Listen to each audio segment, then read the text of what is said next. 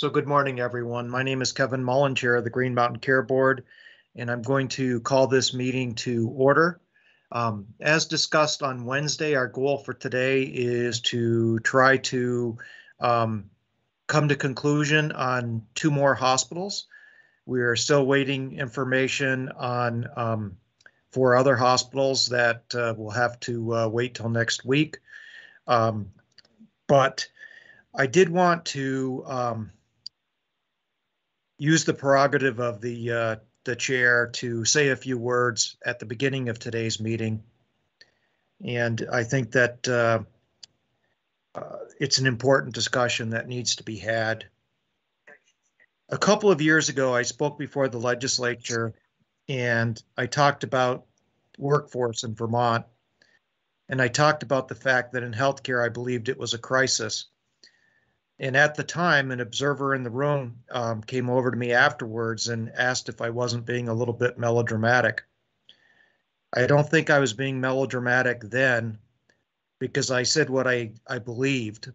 And today I know that we have a workforce problem and that we have an access problem. So with that, I have committed the board to work with Secretary Mike Smith and his team at AHS and Commissioner Mike Pichek at DFR to try to do what we can to quantify the problem and to come up with specific issues. Workforce issues are not unique to healthcare, and everyone has seen the different things that have happened in businesses that surround us. We've seen airlines cut down on the number of flights. We've seen restaurants only open certain hours of the day. We've seen businesses, cut out certain service lines. And yet in healthcare, you can't say we're going to be closed for these hours of the day. They're open, and they're open for business. And the reason why they're open is to protect Vermonters and make sure that Vermonters get the right care in the right setting at the right time. So we at the Green Mountain Care Board will work with our partners. And when I say our partners, I'm not just talking about our state colleagues.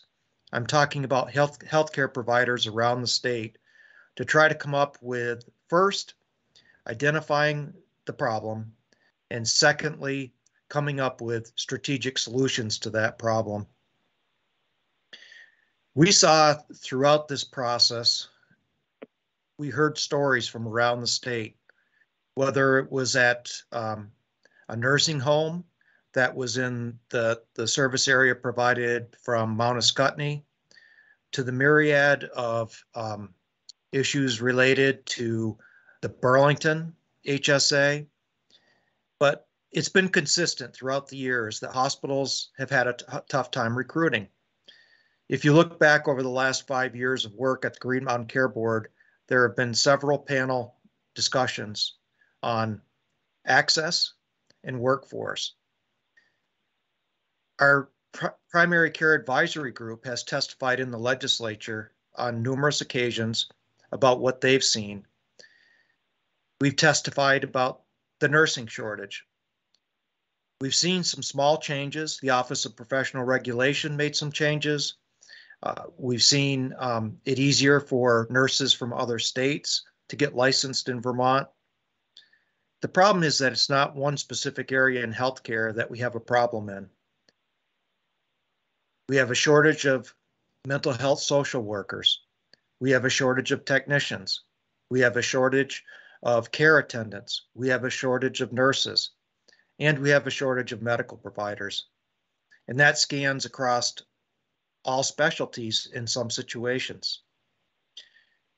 It also isn't just our hospitals. Let me be clear that the access issue affects even areas that hospitals are not involved in, such as optometrists. A recent conversation with an optometrist, he told me that for the first time in his career, he could not guarantee a patient access to him when they had pain in their eyes. And so we all have to work together. And when I say we all, It's the state of Vermont, it's healthcare providers, and it's each and every Vermonter, because we all can do more to try to make this situation better. And I'll use a few baseball analogies. We're not the Los Angeles Dodgers. We don't have an unlimited payroll. We have to live within limited resources, but we can still do things. And we're not going to hit a lot of home runs, but if we go about it right, if we lay down the sacrifice bunt, if we hit the sacrifice fly, if we steal a base, we're going to score some runs. They won't be home runs, but we're still going to make progress. And we've seen some progress. We hear stories in every hospital budget process of things that have been done that nibble around the edges. And we've seen some things that have done even better than nibbling. So when a college went out in Bennington, Vermont, we saw that Tom D and the team at that hospital went out and they worked with Castleton and with North Adams in Massachusetts to make sure that the programs continued to feed them with a supply of nurses going into the future. We've seen little things happen, like, for example, at Rutland, we heard about the fact that a change had been made to allow nurses to draw down on their defined benefit retirement plan while still working per diem. These weren't home runs, but they made a difference. We heard from Joe Paris about what they did at the skilled nursing facility there to make sure that they had adequate staff. We've heard from hospitals that have brought in foreign workers.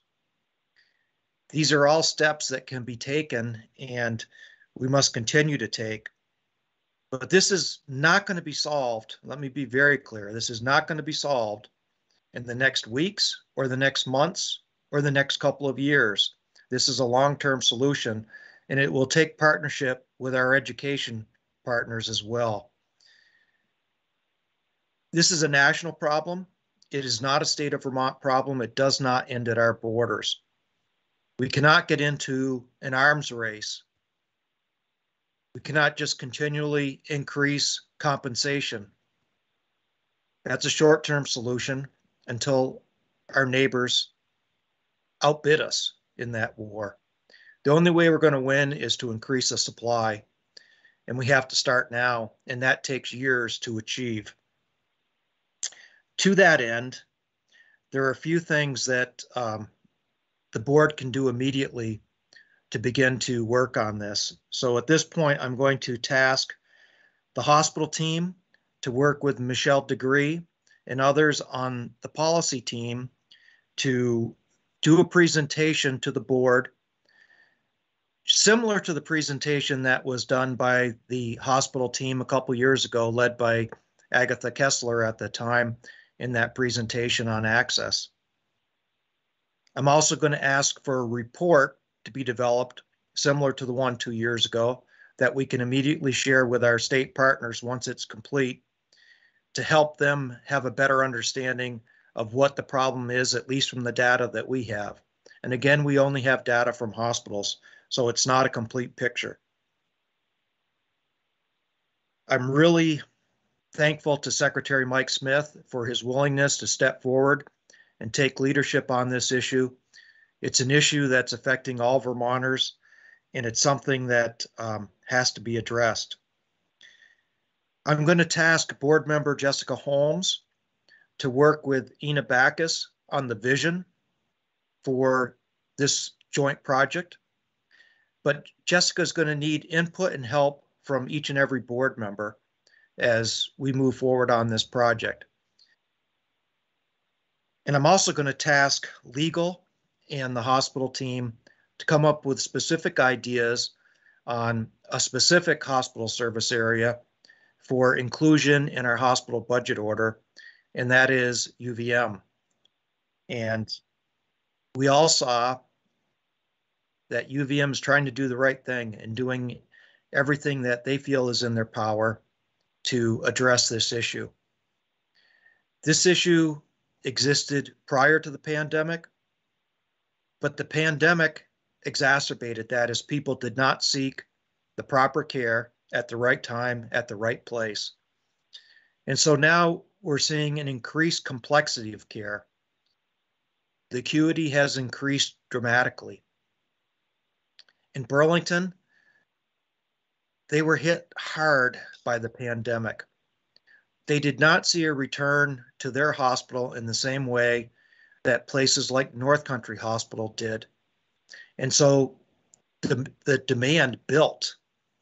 And so you couple the pandemic-related demand with the time that was lost through a number of things that happened at UVM. One was their electronic medical records implementation. Another was the air handling issues at the Fanny Allen Surgery Center. And another was the cyber attack.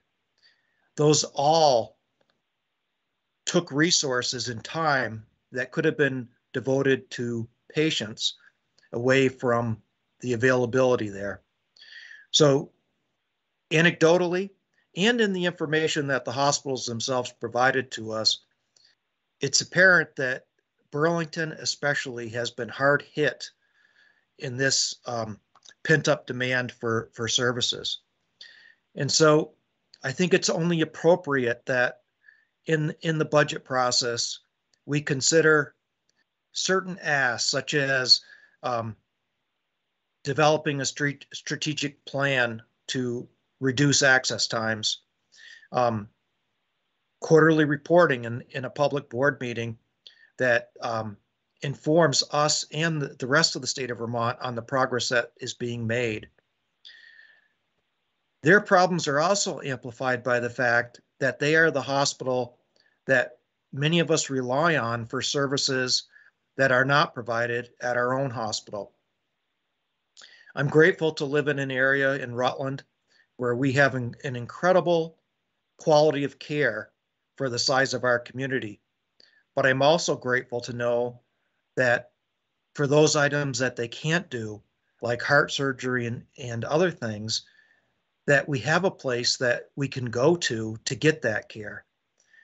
And this system of not asking every hospital to do everything only works if the hospitals that we are asking to do those most complex situations can take that on. To that end, this board has made some rather quick and expeditious, yet extremely thorough decisions by pushing our CON team to try to get things done in an expeditious manner as possible.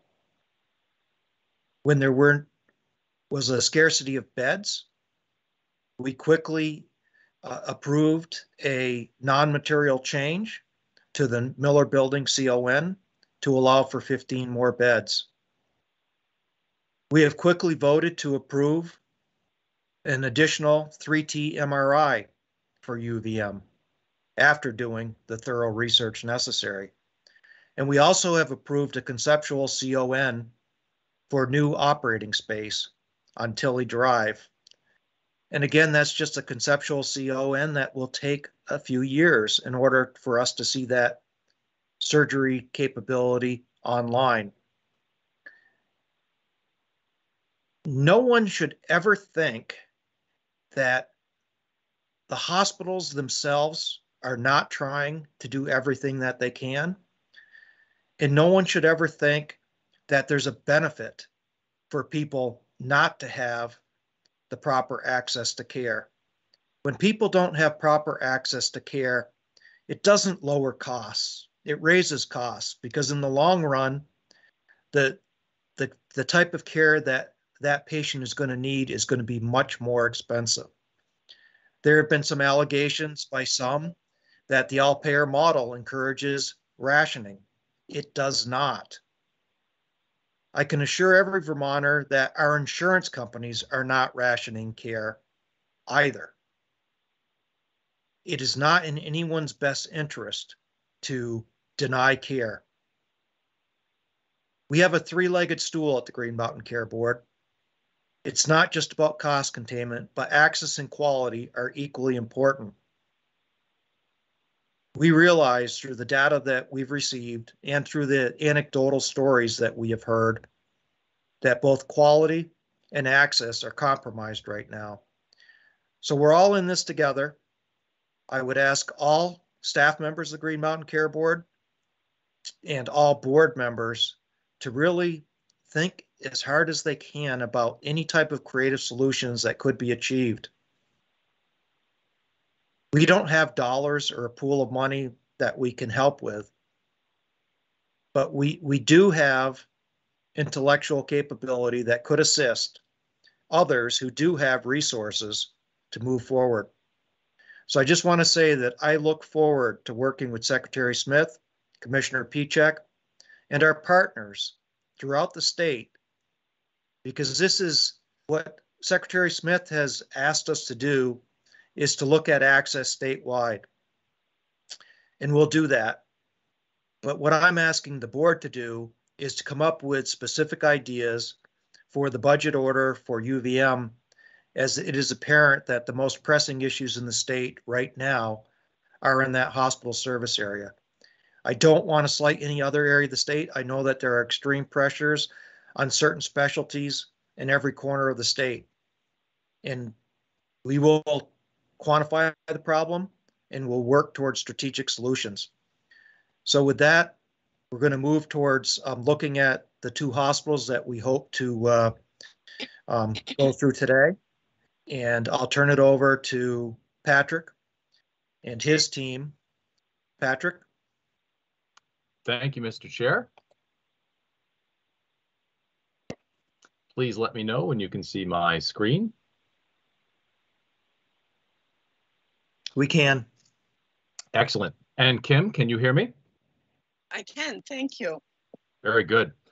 Okay, we made some progress on Wednesday, September 1st. We formalized the approvals for Northwestern Medical Center and Gifford, the two hospitals that fell under the exemption qualification from public hearings that the board allowed for fiscal year 2022 budgets. And we also approved budgets for Southwestern Vermont, Rutland Regional Medical Center, Northeastern Vermont Regional Hospital, excuse me, Mount Escutney, North Country Hospital, and Grace Cottage Hospital, just to recap some of the activities from the other day. Within the slide deck, we made some updates here based on board requests. So on slide 12, board member Pelham had asked us to provide a year-over-year NPR comparison and change, as well as capturing the change in dollars by payer and by hospital. So you can see that on slide 12. That is a new addition from Wednesday's deliberative discussion. And relative to that, board member Pelham also asked us to provide a similar view, but singling out FPP change year over year, FY21 to FY22, and by payer. So you can see that on slide 14. I'm going to fast forward to slide 137, where we met board member Yusufer's request to provide a history of days cash on hand by hospital, so that she could reference this, and other board members may reference this in making decisions today and in the future around cash balances and the ability to service in the event of for days cash on hand. And on slide 138 and 139, we've also met board member Yusufer's request to provide a commercial to Medicare ratio and also a Medicaid to Medicare ratio. We've broken that out by PPS hospital designation and critical access hospital designation on 138 and 139, respectively. So those are the updates since our last meeting. Bear with me as I scroll to the hospitals for discussion today. And as Chair Mullen had discussed, we're going to review Brattleboro Memorial Hospital today and Copley Hospital for discussion. I will be reviewing Brattleboro, and I'll turn it over to Lori Perry to review Copley Hospital. And with that, we'll get started. So in front of us here, we have Brattleboro Memorial Hospital. Year to date, as of the budget, the projection for this hospital was coming in 6.3% under their 21 budget, with year-end revenues forecasted at just shy of $87 million. Their budget for 21 was just over $92.8 million, and their fiscal year 22 request is just about $95.6 million. So effectively, budget to budget, their request would be 3% NPR FPP growth. However, from their current projection of just shy of 87 million to their $95.6 million request, that change would be 10%. They're requesting a 5.1% change to their charge master. Predominantly, those dollars are coming from commercial at just over $2 million. And sticking with the narrative we've had so far, if we look in the lower left-hand corner on slide 85, we've trended their 2019 actual activity forward at the 3.5% NPR growth rate that the board has approved over the last several budget cycles, which would put them around $93.1 million using that trending forecast.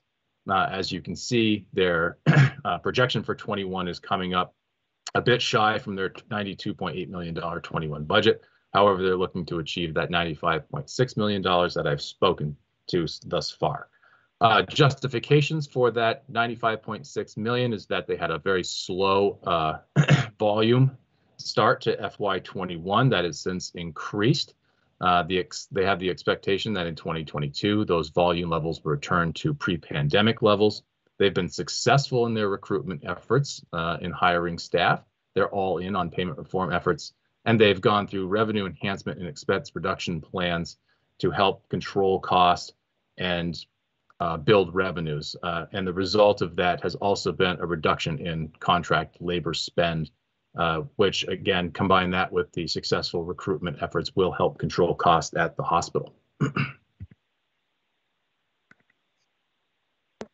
Reconciling their budget to budget, predominantly the growth, the 3% growth that they are requesting from their 21 budget is being driven by the net patient revenue rate effect of their request, which attributes $2.2 million to that growth.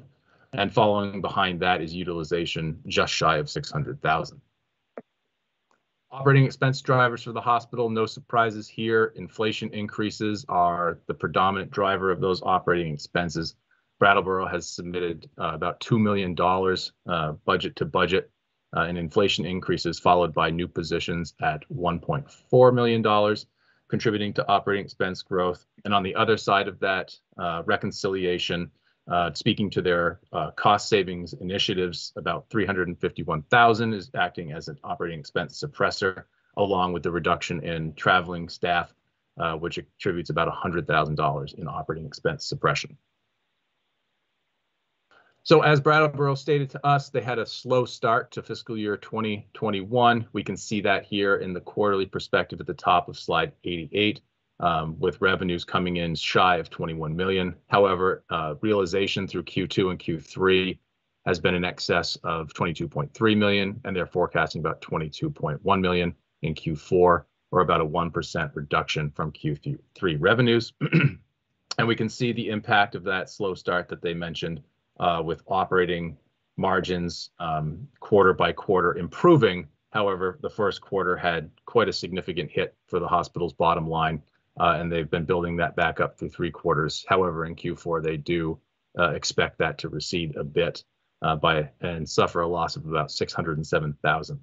It is important to note that in the materials that they supplied to us from the base that they had for their budget for 2022, that they were forecasting about a $4.08 million loss at that time. Our materials reflect that loss. However, in conversations during the budget hearing with Brattleboro and in monthly submissions since, that forecast has improved, and they are now forecasting a $1.8 million loss heading through the rest of the fiscal year. The history here of NPR, we can see that the hospital has not quite met approved budgets by the board over several years. Of course, 20 is a major outlier given the impact of COVID on this hospital and several others. And as we've stated so far, the fiscal year 21 projection is coming up 6.3% shy of that $92.8 million budget.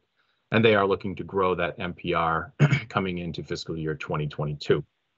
And in the past here, the hospital has had several years of negative operating performance. However, in 19 and 20, the board did produce positive operating margins. And as we've stated so far, as you can see, the materials that were submitted show a $4 million loss. Brattleboro leadership has informed us again that that has improved significantly However, they do anticipate producing a $1.8 million loss for fiscal year 21. And their budget for 22, they are hoping they can achieve a $650,000 operating margin gain, or a 0.6% operating margin percentage. Breakdown of the change in charge, again, 5.1% as submitted to the Green Mountain Care Board, which will have a $2.2 million MPR impact. Value of 1% of that is $435,000. They will apply that request to hospital inpatient charges and outpatient charges at 6.2 and 5.8% respectively. By payer, commercial will bear most of the load here, with self-pay other contributing about $152.6 thousand. And as you can see, the budget to budget NPR increase just shy of 2.8, with the majority of that coming from the change in charge, as we've already discussed. From approved to submitted over the last 5 years, the hospital has been approved at an average of 4.3%, and they've submitted 5.1%, with some reductions coming in fiscal year 18 and 19 budget processes. Payer mix, there's some shifting activity here from year to year at Brattleboro as it relates to commercial revenue. They're seeing a bit higher payer mix percentage this year for commercial revenue at 53% compared to budgeted 47% for 21 and 22. And the last year of actuals in 2020 was at 50%. Medicare continues to remain relatively stable here across the 38, 39 percentiles. And then they are forecasting an uptick for Medicaid in fiscal year 22, rising to 14% from a current experience of 9%.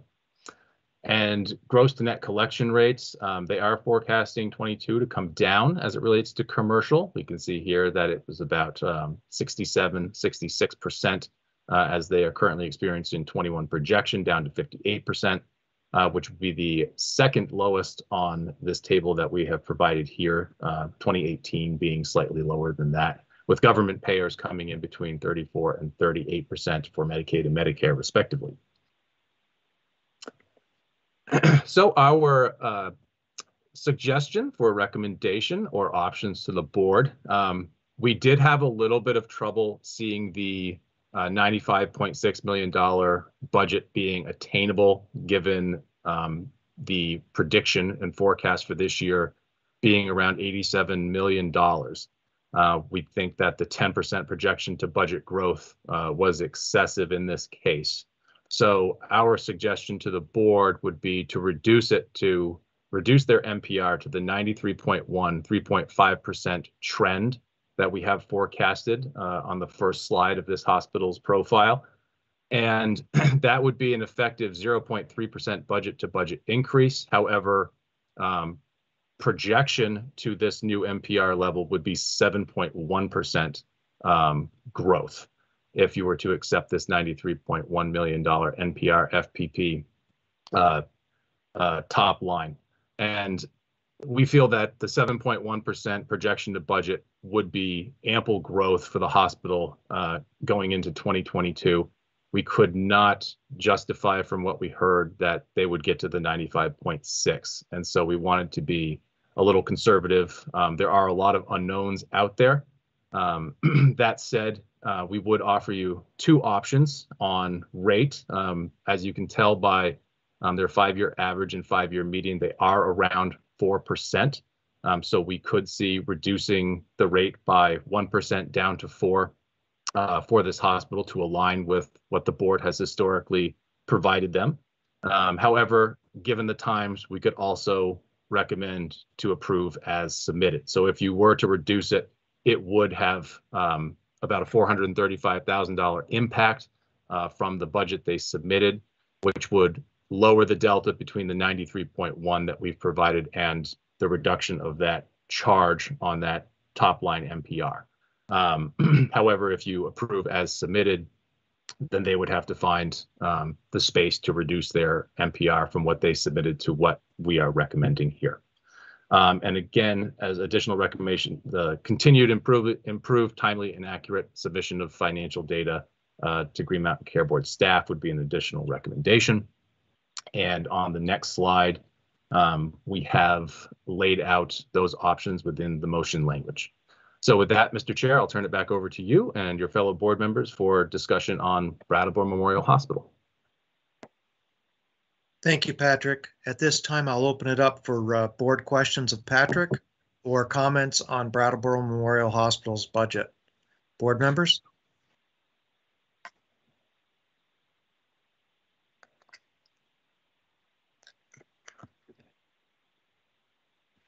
All right, I'll go first. I'll just address a couple things. First, Patrick, if you can go back to the recommendation page.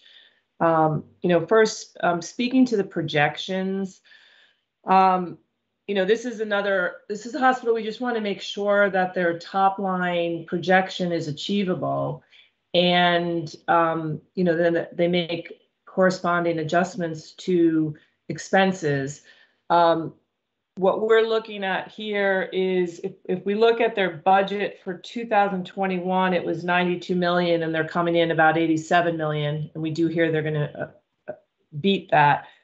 But because their expenses have only gone down modestly with that reduction in revenue, they were projecting a $4 million loss, and that should hopefully improve to, I think, a $1.8 million loss. When we look at this chart that shows where they're projecting their NPR to go on that blue line, and if we compare that to, if I look at all of the other hospital requests and look at their projection to budget, because at this point budget to budget is meaningless because we know where we're coming in this year. So the projection to budget, except for each of the UVM network hospitals and for Springfield, even with their reduction to what we're projecting, they would then be the next highest hospital. And we do hear and expect Springfield will be reducing their request from projection to budget. So even at I think we're coming out about a 7%, they would rank as one of the highest hospitals from a projection to budget. So it seems, that's probably more realistic and reasonable. They haven't shown how they're going to get to a 10% increase over their current trend. So, I'm very supportive of what you're recommending for the NPR, and just wanted to point that out when you go to the recommendation page and we talk about, when you look at it from it says the 3% request is under the budget to budget growth rate guidance with COVID allowance growth is 3%.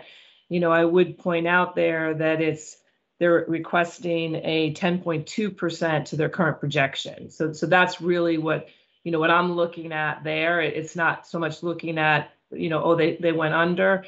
I appreciate that, but it's pretty significant. So again, we want the hospital to be successful. It's not saying stop the utilization, and saying, are you really going to get there? When we talk about the charge increase, I will point out that last year when they had a 4.9% charge increase, 2% of it they identified as related to specific COVID expenses within their submission.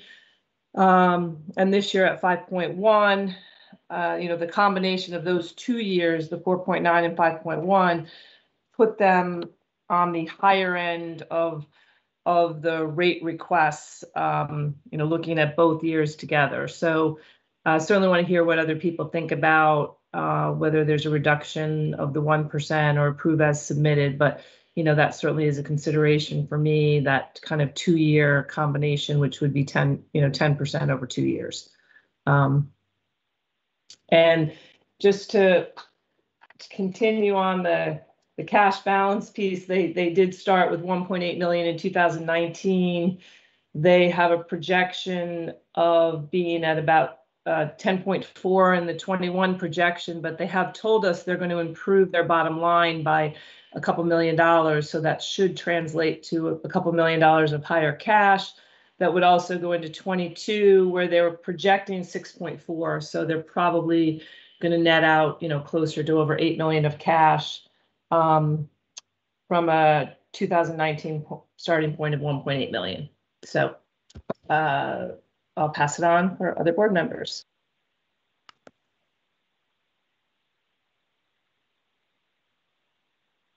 Well, I have just a couple of observations. I think I can support the recommendation of the staff in terms of the adjustment to NPR and the reduction to the change in charge.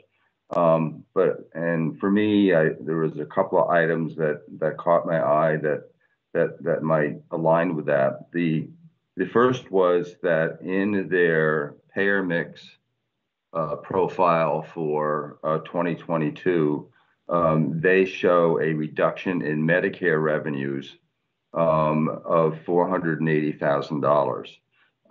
And so that is a factoid. And another is that by the time they get to 2022, they say that in the 2021 cycle, they will have paid off that $6.3 million in Medicare Advantage. There's 12 months where there's no interest, and so they'll play that out to the end of the 12 months. They started repaying it in April 1st of 2021, and then when they hit the point where the interest rate goes up, they with cash they'll pay off the rest of it. So I kind of look at that Medicare number for 2022 and think, if the Medicare advance is paid off by then, why is it a negative year over year? So that's just a question that is in my mind. And another is, again, looking under pillows, in the provider tax, they have budgeted a 6.53% increase, although for 2021 over 2021 projection over 20, they're looking to pay 6.3%. But to me, if you drop that down to 6%, that saves about $451,000, which coincidentally is about equal to 1% of each percent on their charge. So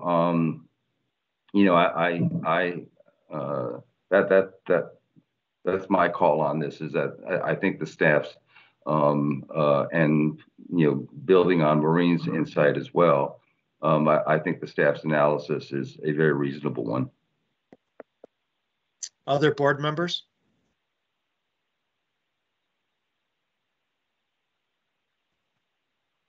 I am supportive of the reduction in the NPR.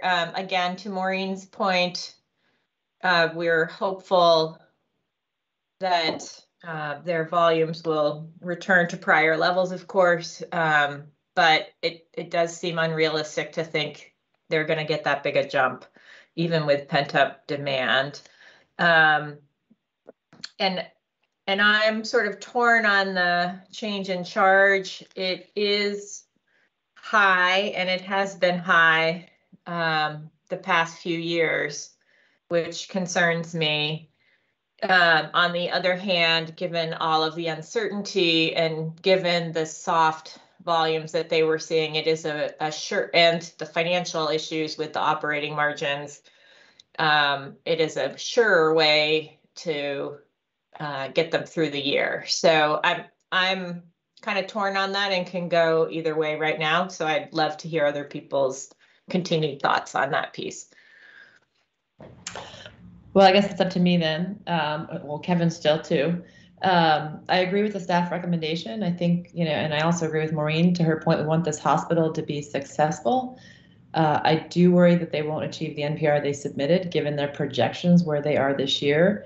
And that would leave the planned expense growth too high and more losses for next year, which again would be a problem for sustainability. So I think whenever we're thinking about reducing NPR, we're really trying to say, please, let's also reduce the expenses underneath that so that we can ensure operating margins. We're not trying to stop volume or access. We're really trying to make sure that what we're seeing in terms of realistic expectations for NPR are met with realistic operating expenses underneath that. So I agree with the staff recommendation to reduce the NPR. I think the 93 million roughly there is a good target. It's in line with the 3.5% annualized growth since 19. and actually still allows for 7% growth over their projection for 21. So for me, it's allowing some return of volumes still, but it's not aspirational. As for the rate, I wouldn't reduce it below 4%.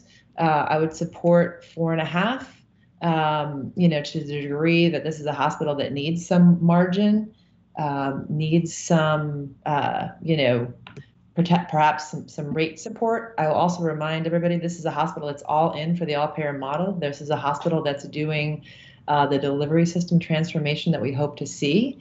And to the degree that they need some dollars for that transformation, I would support it.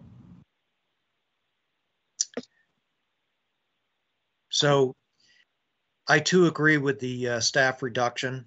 I agree with both the reduction in the NPR and a reduction in rate. I would support a 1% reduction in the commercial charge. But if others feel strongly that 1% reduction is too much, it's not going to prohibit me from voting positively on this. But I do think that there is room for a reduction, not only in the NPR for all the reasons that have been said by my colleagues, but I also think that the message should be clear that we can't be every year approving high rates. We did that last year to make sure everyone was sustainable. Fortunately, hospitals, for the most part, are not in worse situation than they were a year ago. And so for that reason, I would also support the reduction in the change of charge. Is there any member who is prepared to make a motion at this time?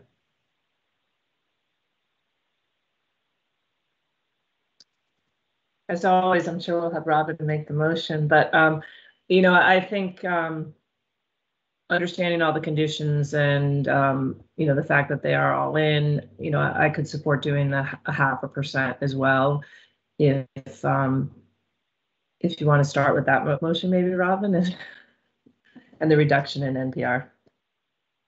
Sounds good to me. So I'll move to approve Brattleboro Memorial Hospital's budget as modified hereby with an NPR FPP increase of 0.3% from fiscal year 21 to fiscal year 22 budget, a 4.5% increase to overall charges, and subject to the standard budget conditions as outlined in slide 36. Is there a second? Mr. Chair, before we move on, we had talked about reducing the rate 0.5 percentage point, which would make it 4.6, not 4.5 as motion. That's what I thought was the case. Sorry. I will amend it to 4.6. Sorry.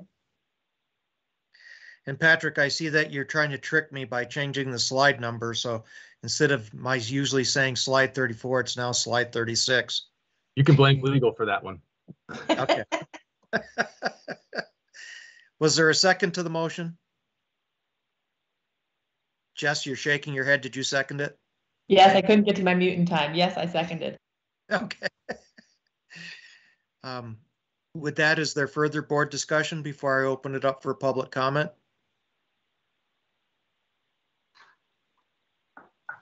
Hearing none. At this point, I'm going to open it up for public comment on Brattleboro Memorial Hospital's budget and the proposed motion in front of us. Does any member of the public wish to make a public comment at this time?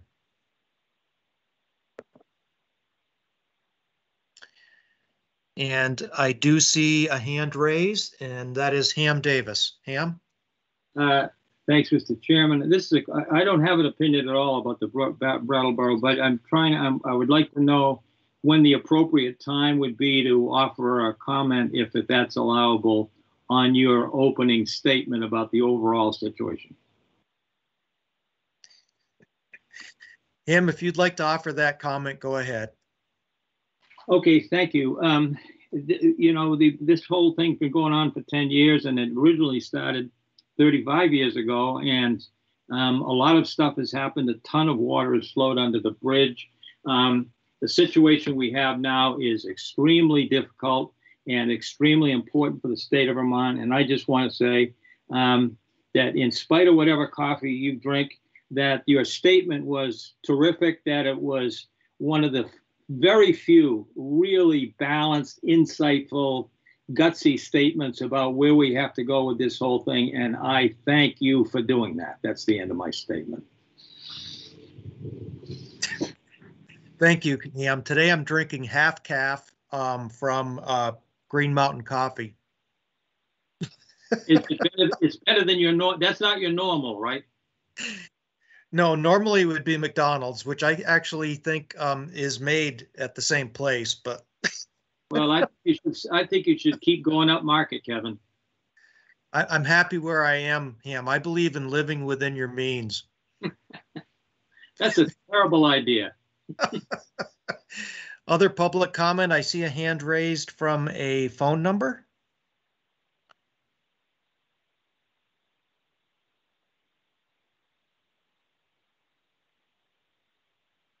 Actually, that may be Ham. Are you on here twice? Are you on a phone and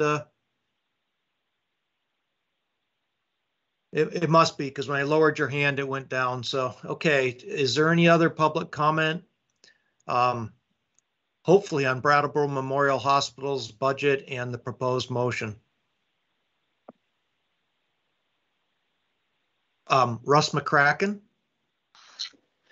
Thank you, Mr. Chair. It's Russ McCracken, staff attorney with the board. I wanted to ask a clarification on the motion, and that was whether the board intended to include the Expense growth piece. expense reduction Yeah, piece so as part of the motion.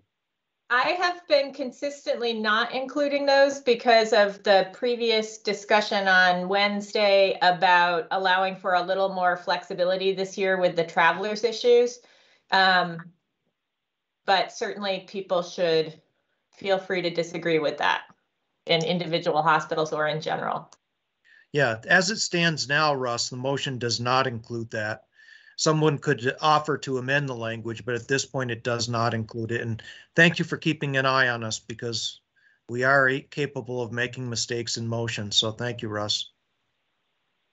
I think what it does is it gives the hospital flexibility to hopefully reduce their expenses. You know, we are seeing growth in their expenses from their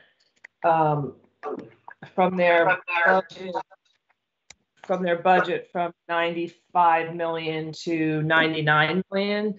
You know, obviously they can't sustain a loss. What we're trying to look at is that we don't see the volume growth that they're putting in here supported.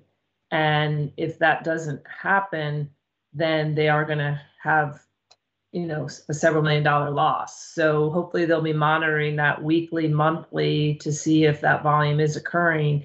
But we're still expecting this to give them a 7% volume growth, which is significant. And, you know, that they need to be monitoring their expenses in line with their volume. But, you know, I think we are willing to give the flexibility to allow them to manage that rather than to mandate it.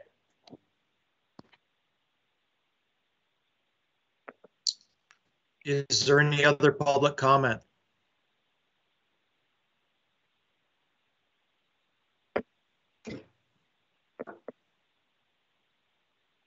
If not, the motion in front of us is to approve Brattleboro Memorial Hospital's budget as modified with an NPR FPP increase of 0.3% from 21 to 22 budget and a 4.6% increase in overall charges, and subject to the standard budget orders as outlined on slide 36. All those in favor? Kevin, Dale has his hand up. There's a hand up. Oh, Dale, you snuck in on me late. Go ahead, buddy. That's true. I am late. So I'm just asking a question that may have already been answered. I'm not looking to cut utilization based on demand with any of this. This sounds favorable as a quick review, which is all I'm a chance to get. I'm not. So Dale, it's not that it's trying to cut utilization. It's looking at the historical growth and the net patient revenue, and factoring in some what we believe to be pent-up demand, and trying to calculate what it would actually be versus an unrealistically higher number. Everybody's projections are different, and that's where the board is headed on this one, Dale. Okay, thank you. And that also includes trying to get people in if they're understaffed? That's a different expense, but allowing that they may have to spend more to actually get a workforce sufficient for needs? There's no question that the greatest cost driver in this year's budget is the pressures on workforce. With that being said, that really was not a factor in this motion, Dale. Okay, all right, thank you.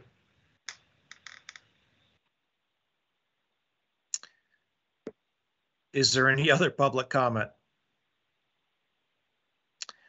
If not, all those in favor of the motion signify by saying aye. Aye. Aye. Those opposed signify by saying nay. Let the record show that the board voted unanimously to approve Brattleboro Memorial Hospital's budget with the modifications as presented in the motion. With that, Patrick, I'm going to turn it back over to you. Thank you, Mr. Chair. We will move on to Copley Hospital, and I'm going to turn it over to Lori Perry to walk the board through the information on the slides ahead. Lori, all yours. Thank you, Patrick. Before us is Copley Hospital, and they are coming in at 5.5% over their 21 budget to projection. And their 21 budget was about $76 million. Their projection is over $80 million, and they're requesting $86.4 million for their 22 budget. The 22 budget is 13.4% over their 21 budget, and it is 7.5% over their projection. The 13.4% is over our guidance of 3.5%. The hospital is requesting a 5% overall change in charge, and this is made up of commercial of just shy of $2 million and Medicare of $1.6 million and a little bit of self-pay and other at $90,000. They're trending for the 3.5% chart that we've been supplying is the budget is $12 million more than the trend that we are showing, and or 16%, and their projection is $6 million or 7% more than the trend. Just as a little bit of context there. The hospital's justification is they're wanting a reasonable margin to rebuild their cash reserves and make overdue infrastructure improvements. Their infrastructure are showing an average age of plant between 12 and 13 years. They want their budget because of the inflationary and staffing pressure. They are making a shift to Medicare due to aging population, and they're adding neurology and podiatry services, and they have increased FTEs by 24 and a pay increase of 4%. They are planning to participate in the commercial ACO plan for this coming year, and their volumes are expected to resurge comparable to 2019. They are continuing to have coordination with their community partners in their community health.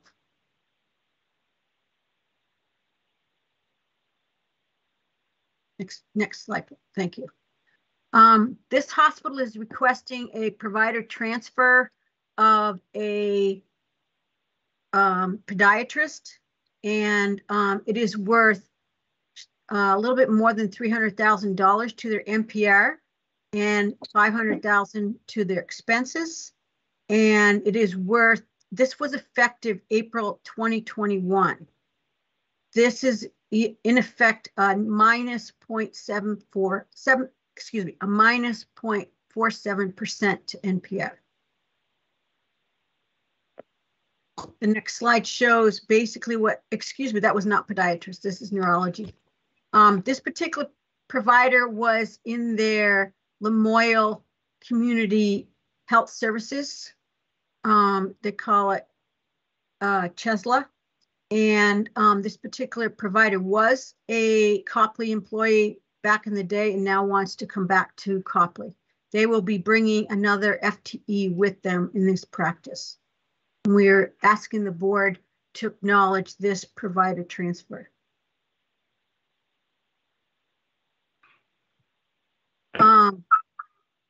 The hospital is from the 21 budget to the 22 is an increase of 10.2 million. And the major drivers are their rate effect of 3. I'm sorry, Lori. Can you just start that over? You were echoing a little bit and I missed something. Okay. Thanks. The NPR drivers for Copley from the 21 budget to the 22 is worth $10.2 million total. And the major drivers are their rate effect of 3.7 million. The utilization is worth 4.2 million. The reimbursement payer mix is worth 3.1 million. Then they have additional bad debt and free care of 1.7 million, which reduces the increase of their NPR. And then the previously shown provider transfer, which was worth 300,000. And they are adding an FTE to podiatry, which is worth 400,000. And then Copley plans to increase their ACO participation in Medicaid by 157,000. Next slide, please. Copley's expense drivers from 21 to 22 budget. Their increase is 9.8 million, and new positions make up 2.8 million. The inflation is 2.4 million. Salaries and fringe combination is worth 0.8 million. Their supplies and other purchase services are each around $1 million. Drugs and provider tax have increased about, each of those have increased about 0.6 million. And then their depreciation is worth about $500,000. The large drivers on this chart. Copley's operating performance this last year, they had the first 3 quarters have been between 20.5 million to a high of 21.5, but they're projecting a decline in their last quarter, which is about 13.8% or 17.9 million for their last quarter. Their operating margins, their first quarter was about 3.4%, which included the COVID relief funds. And then the positive operating margins kind of leveled off for the next 2 quarters, but the 4th quarter declines due to the projected decline in NPR FPP.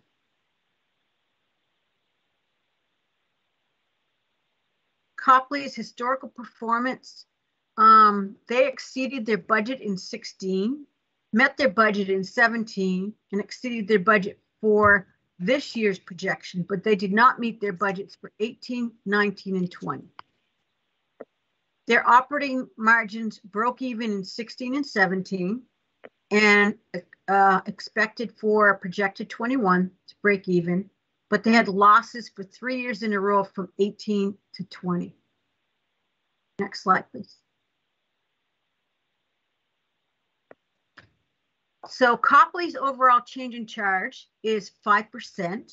The NPR due to change in charge is approximately 3,700,000. The value of 1% change in charge is 734,279.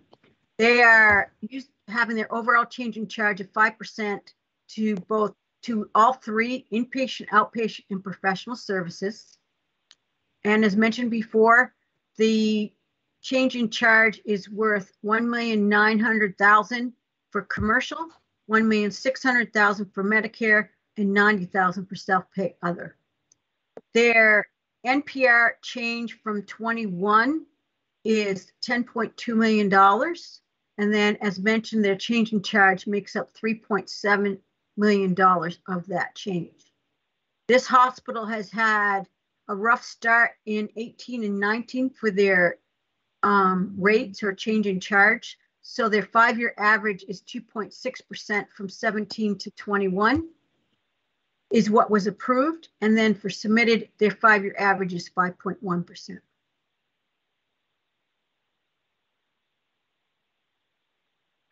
Copley's collection rate has been about 56% for the last few years. For fiscal year 22, their commercial is 68%, Medicaid is 53%, and Medicare is 41%. The hospital's NPR and FPP payer mix has shifted between 20 actuals and 21 budget, but has leveled off for 21 projection and 22 budgets. This hospital has been receiving FPP for Medicaid since fiscal year 20, so that might be causing some of the shifts in this payer mix. Next slide. And we are suggesting that the NPR be reduced to 12.4%, driven by 1% reduction in the rate requests, which would reduce NPR by 734,249 growth rate, with provider transfer making that 12%.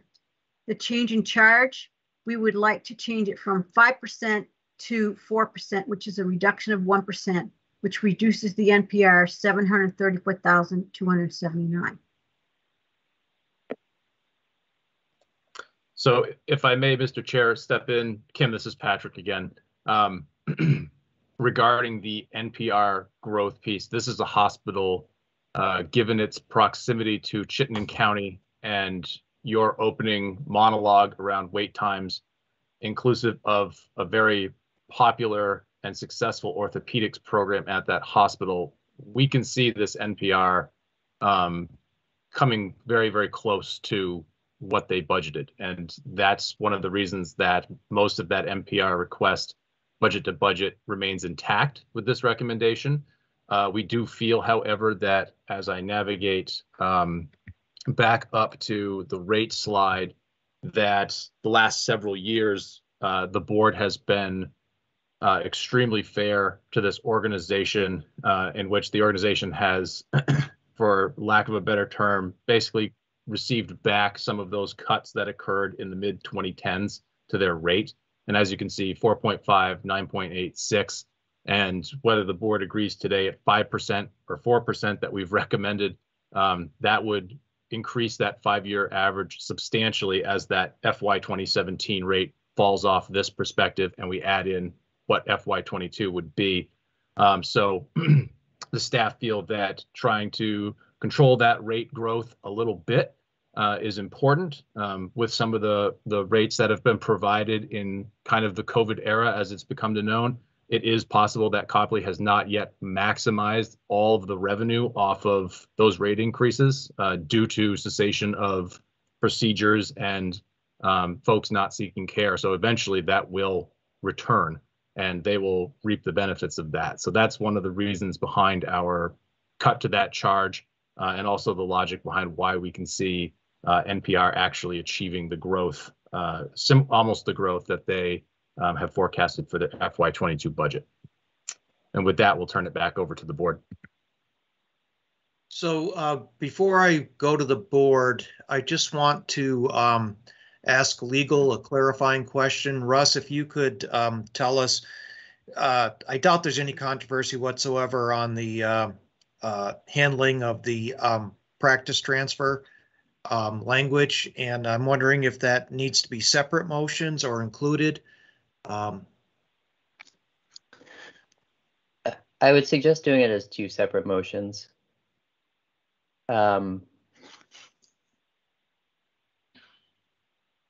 So the first motion would simply be to approve the provider transfer. We usually acknowledge the provider transfer, recognizing that we don't approve it. Yeah. Per se. Well, we're approving the change to the NPR, but Acknowledging Yes. is fine too. Robin, are you prepared to make that motion? I am.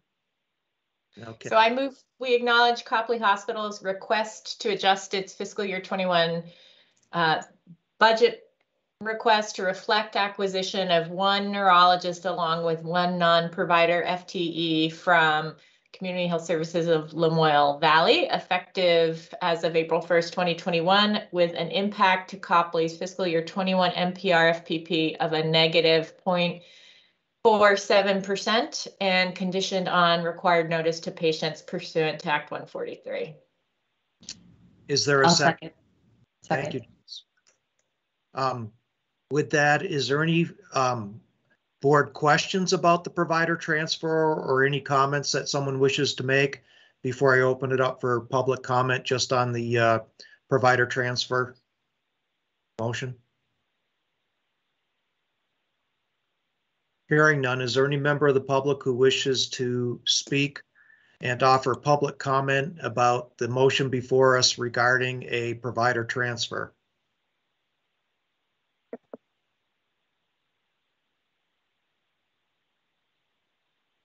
Hearing none, is there any further discussion from the board? Oh, Dale, you're tricking me every time with that late hand. Go ahead. This increases capacity to handle utilization. This is a practice that had been elsewhere that was in danger of being lost to the community, and so the hospital has taken on the responsibilities of that practice, and so it's not adding anything more to the system that already existed when the practice was elsewhere, but it is acknowledging the fact that it does increase their net patient revenue because it's now booked through the hospital rather than elsewhere. Okay, yeah, that's a contradiction that I pick up on at times. And all right, thank you. Very much appreciated. No problem, Dale.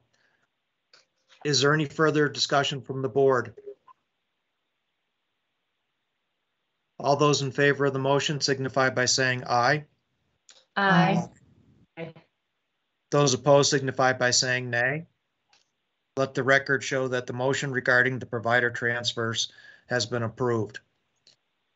With that, let's turn our attention towards the discussion on NPR and change in charge, and who would like to lead it off for the board in that discussion? I want to go first through a clarification. If you could go to the change in charge chart that you had, because I had different things in my notes about what 1% was worth.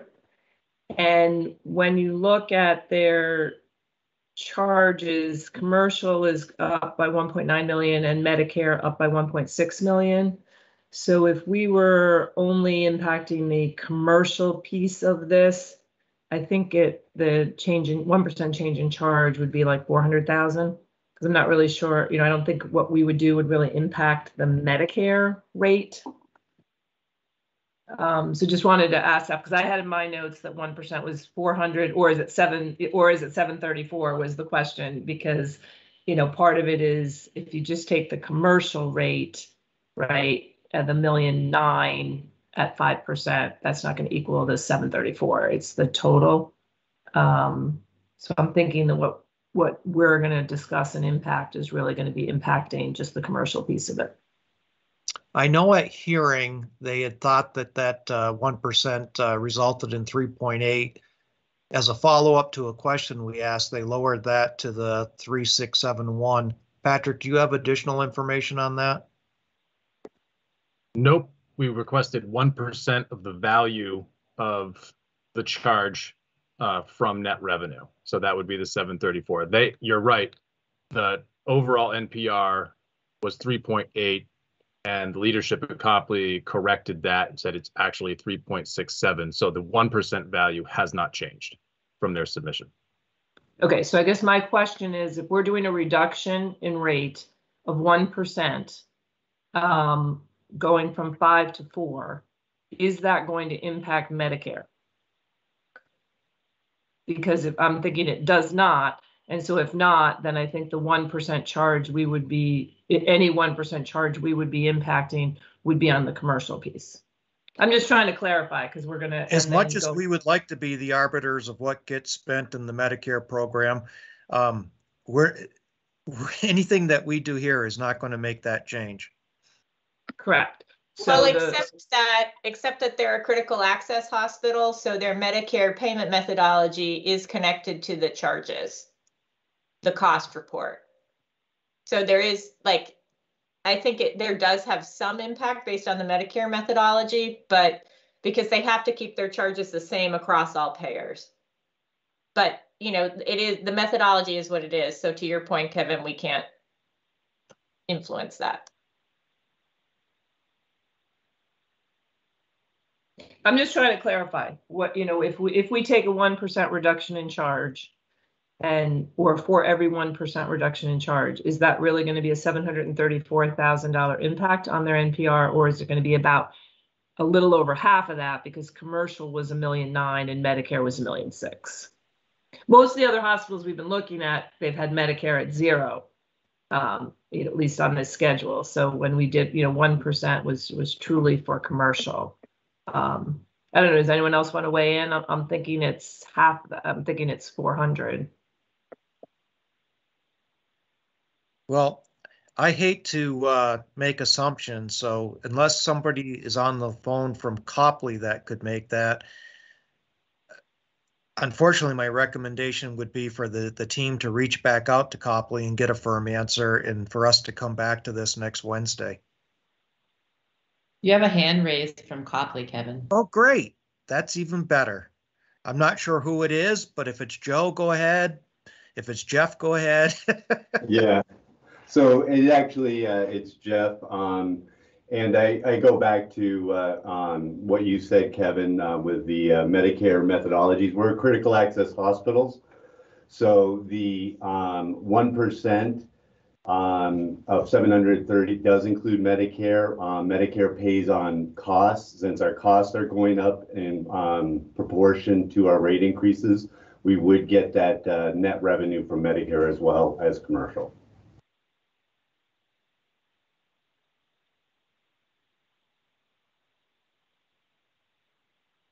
Does that answer your question, Maureen? Well, we're talking costs or expenses and rate. So I guess, Jeff, are we saying if we make a determination to cut your change in charge by 1%, then you're saying that'll be across both payers and it'll be 734,000? Yes. Okay. Yes, that answers my question. Thank you.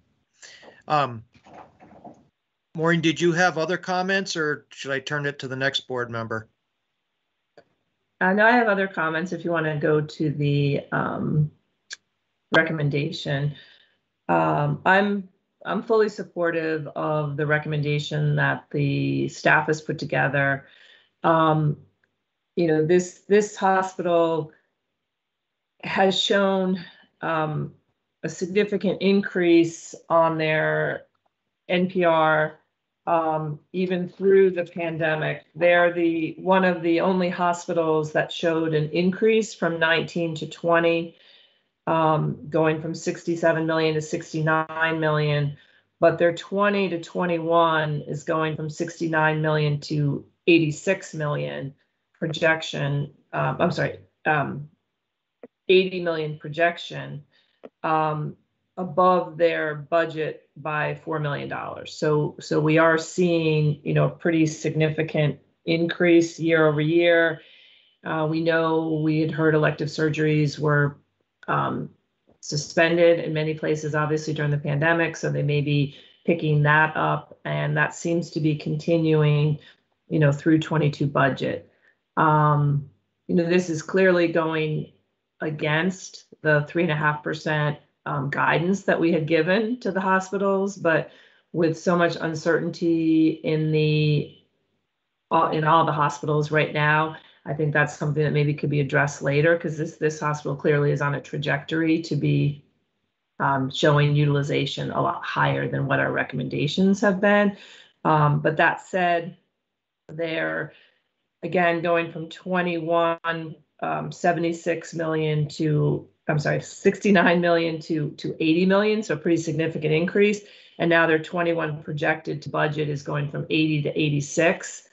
And you know, based on what they've been doing, what they told us, their staffing increases, that does seem realistic. So I'm supportive of that. Looking at the change in charge, last year they did get a 6% change in charge, of which 2% was looked at to be potentially related to COVID.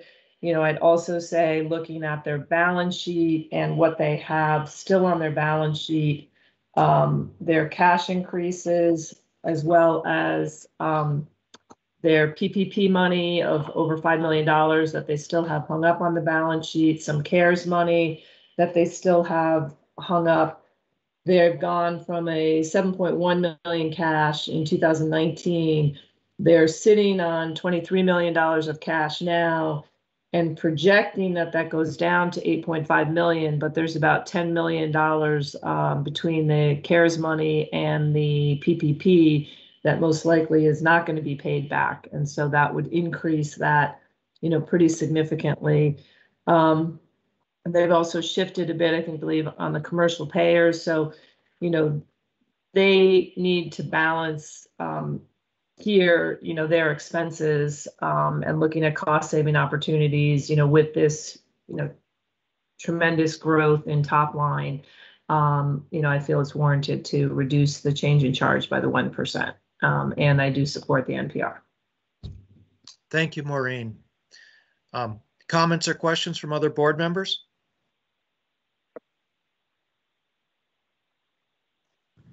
Well, Sure. I'll go with Tom, Tom first. So I'll jump in here. You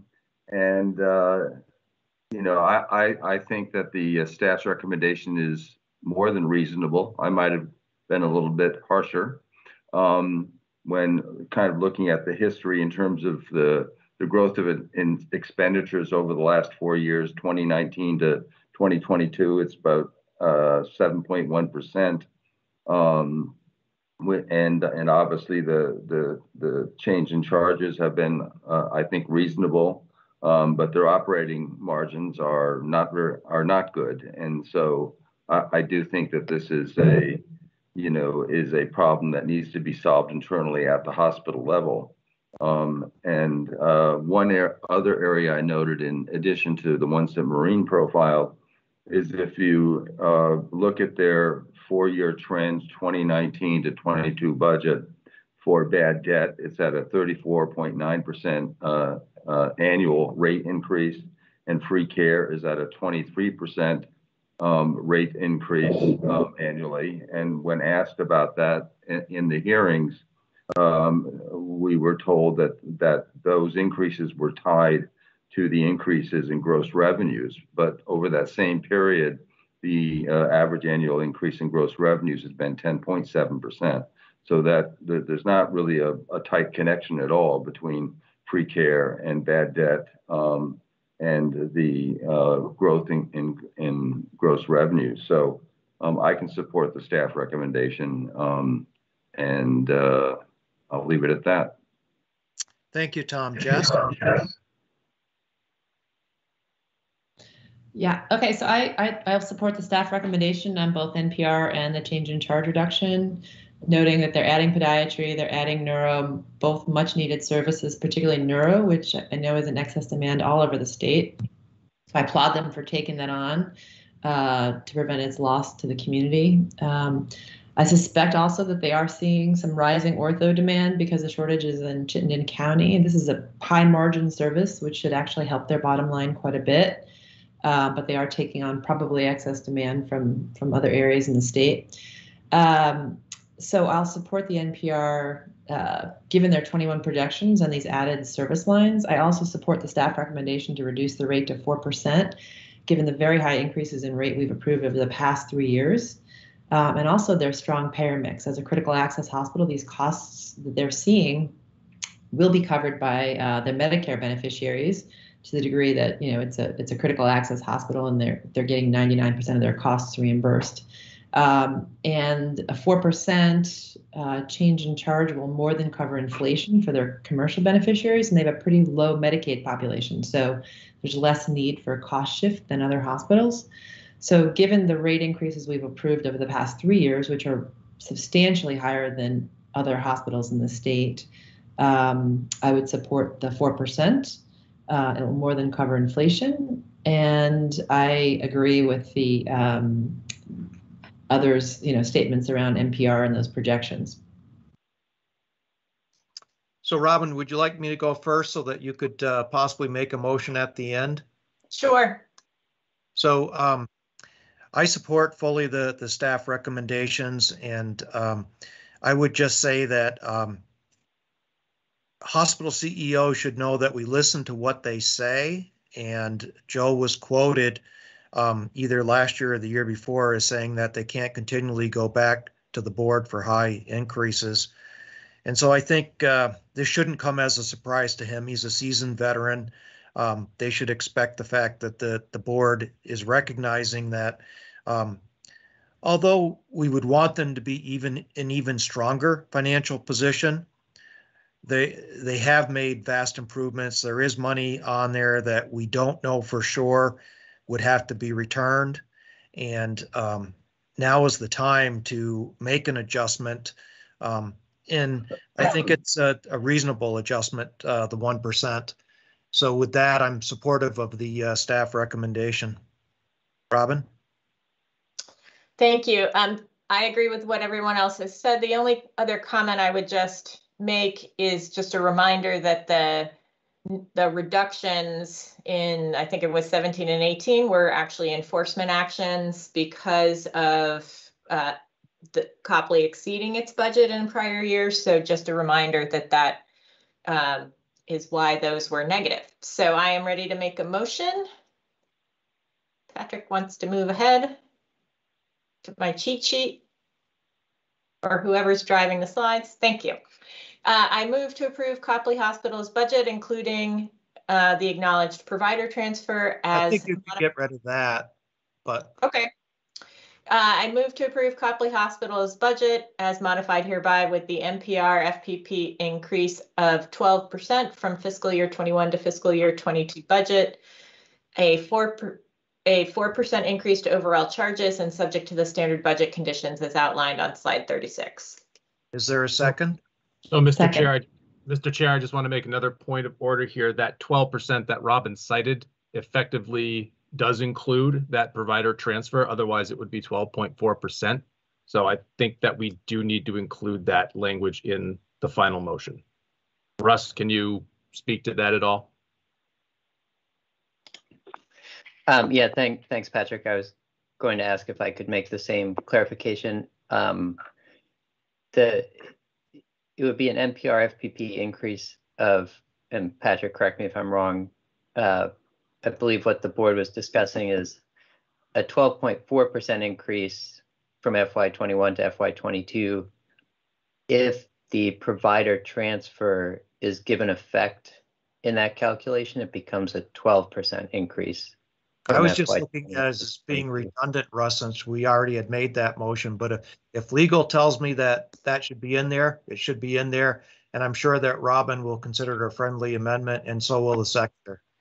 Yeah, legal is fine with either phrasing, either to reference the provider transfer and a 12% increase, or not reference the provider transfer and a 12.4% increase. So I will reference the provider transfer and stick with the 12% in my motion. And does the seconder agree? Yes. Okay, is there further discussion from the board? Hearing none, I'm going to open it up for public comment on the proposed motion regarding Copley Hospital's budget.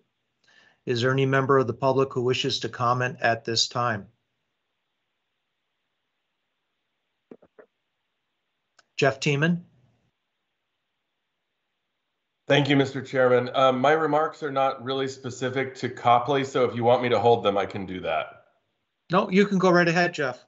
Okay, great. Thank you. I just wanted to say a couple words and thank you for your comments this morning. Kevin, I think as I've said throughout these hearings and you've heard our hospital leaders say, this is a really difficult time for hospitals and for healthcare providers, really for all of us.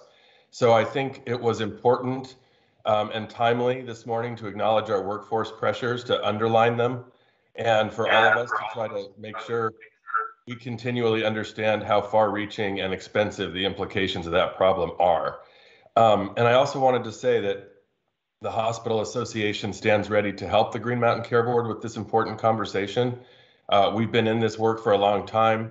The Rural Health Services Task Force with Robin and many people from the hospital community and other partners examining every option we have to recruit and retain the people we need. So please know that VOZ stands ready to help with whatever tools and data and assistance we can bring to the table. And I just think one message for the moment is to know how important it is for this board to approve the budgets you're reviewing so that hospitals can manage this growing challenge as effectively and quickly as possible. And of course, it's my view that any cuts to these budgets threaten hospitals' ability to do that. So I don't completely understand, especially given remarks this morning, making cuts at such a delicate and important time. I think hospitals need the room for creative solutions, for recruiting strategies, for college partnerships, for compensation incentives, you name it. So they have to be able to pay for these things so that Vermonters can get the care they need when and where they need it, per the points that were made by the chairman this morning. So agree completely. None of us can do this work on our own. We have to work together. We stand ready to do that. And thank you for listening, as always. Thank you, Jeff. Is there any other public comment? If not, I'll refer it back to the board. Is there any further discussion?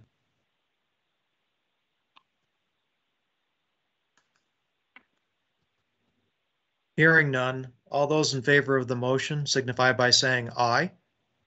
Aye. Those opposed signify by saying nay.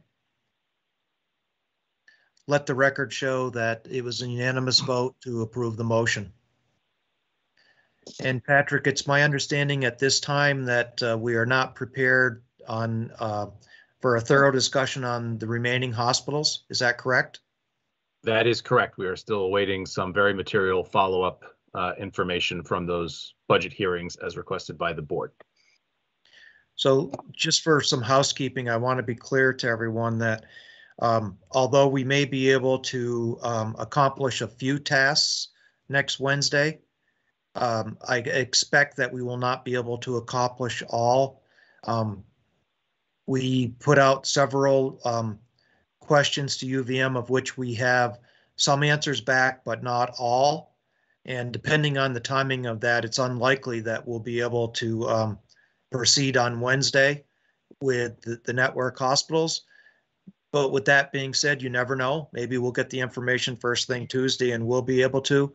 But if not, we'll likely just be tackling Springfield on Wednesday and coming back to UVM the following week.